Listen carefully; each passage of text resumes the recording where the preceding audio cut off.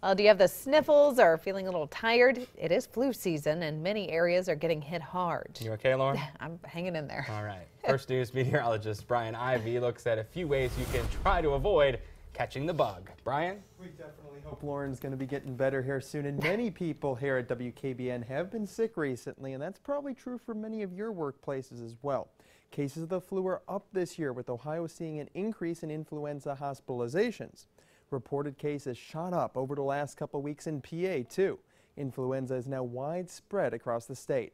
So what can you do to stop the spread? If you want to increase your chances of not getting sick, then cover your coughs. Always wash your hands often, and also clean surfaces that get touched by several people. If you do get sick, then stay home while you're contagious. Getting a good night's sleep, exercising, and eating healthy also helps make your immune system stronger. Now, what about flu shots? Is it too late to get one? The answer is no.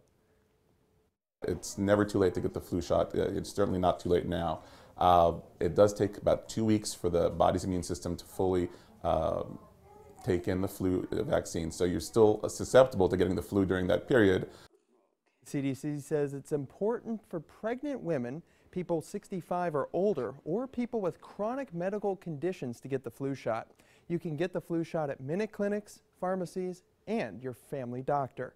Now, not all strains of the flu are covered by this year's vaccine, so it's not the perfect solution.